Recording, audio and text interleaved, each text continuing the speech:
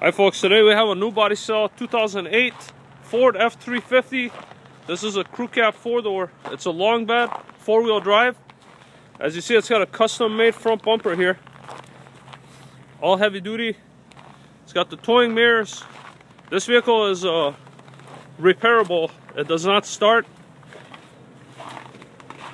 The body's in really nice shape, and that's the reason why we want to offer this vehicle for sale to you as it is, because we feel that it's got a lot of potential. Maybe a swap with a 7.3 or a Cummins.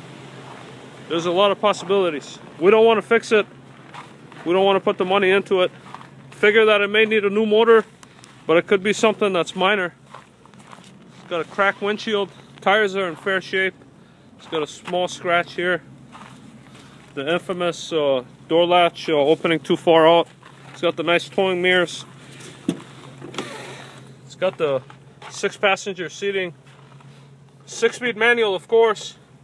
Let's pop the hood and have you take a look at the hood too. Fully loaded, power windows, locks. Extremely cold out today. Truck has very low miles, under 100,000. Seats are in real nice shape. Here's the box. It's got a gooseneck hitch. Back seat. It's got the easy to clean up vinyl floors. Center armrest there folds down with the storage here. There's a latch on the other side that you got to do. No rust on the jambs. Very clean truck. Air conditioning. Our new guy William doesn't realize the latches are on the right side. Look at it on the bottom here.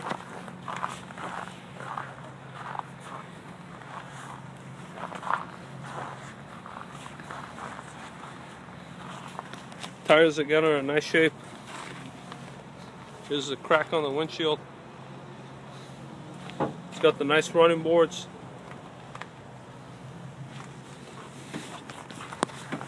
There's the latch right located right over here. You can see it in the white. Let's lift up on the hood. There she is, 6.4 twin turbo. This is where the latch is, in case you guys don't know. Here's the engine block heater. No accidents, just looks like they just wanted a heavy duty bumper in the front. Everything's original. It's got power. Let's try to crank it once. All you hear is just a solid tick from possibly a starter. Or it could be the motor is hydro locked. Go ahead, hit it. But everything's very clean. It's a really nice.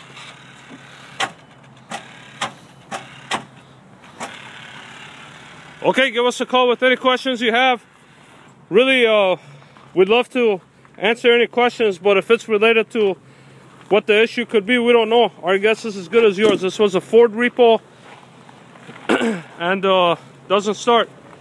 Could be a motor, could be a starter, could be a electrical issue.